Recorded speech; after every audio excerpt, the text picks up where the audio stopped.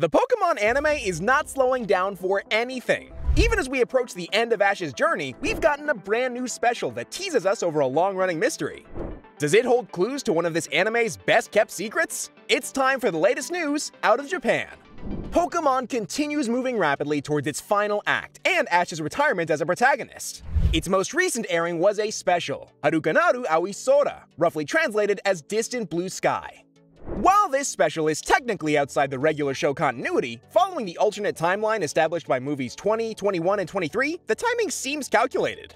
This is the end of the original Ash's journey, and we just happen to get a story that touches on one of the anime's greatest mysteries, Ash's long-absent father. This has been something fans have speculated about ever since the beginning of the show. There's no real canonical information about the mysterious man's identity. A few artist commentaries have suggested that Ash's dad is on his own journey to become a Pokemon master, but they also told us we'd see more information come Season 5. There have been a wide number of options proposed. Professor Oak, Lance, even Giovanni, who has some suggestive dialogue with Delia Ketchum in the stage show Pokemon Live. But now the anime has gotten to it. At the start of the Distant Blue Sky special, Ash is called back to Pallet Town by his mom, who notes that his dad is there to see him. And Ash is visibly thrilled at the chance to meet his old man. This is only the 5th time the subject of Ash's father has been brought up over the entire run of the show. Of course, by the time Ash gets back, his father has already had to leave due to mysterious emergency business. Even at this late date, the anime isn't going to make a reveal like that so easy. However, Ash's dad leaves a gift for his son before departing, a copy of Ash's iconic original hat. This is a surprisingly intriguing point. Ash's first hat is not just pure fashion, it was originally a specially limited edition item from the Pokemon League Expo.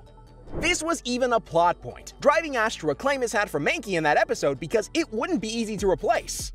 The Blue Sky special directly calls back to this, with Ash retrieving his new friend Haruto's cap from an errant Mankey. He trades his own cap for it, adding more meaning to his father's gesture of support. The writers clearly remember that episode. Ash mentions having gone through this before. As such, Ash's dad being able to source rare collector's items style headgear is suggestive. Even a superfan like Ash couldn't easily buy a replacement. Either he's someone with a direct connection to the Pokemon League, or he's got money to burn on picking up a rare item secondhand. Perhaps both, such as a former gym leader with ties to organized crime, for example. You could even see a far bleaker option, with Delia as a single mother who wants her son to believe his father is out there and cares about him. Regardless, it's nice to see Ash get his old hat back at the end of his run. There's some serious warmth in seeing Ash sporting his original look one last time. And throughout this last final of our friend's Pokemon journey, we'll be sure to keep you up to date with all the latest news out of Japan.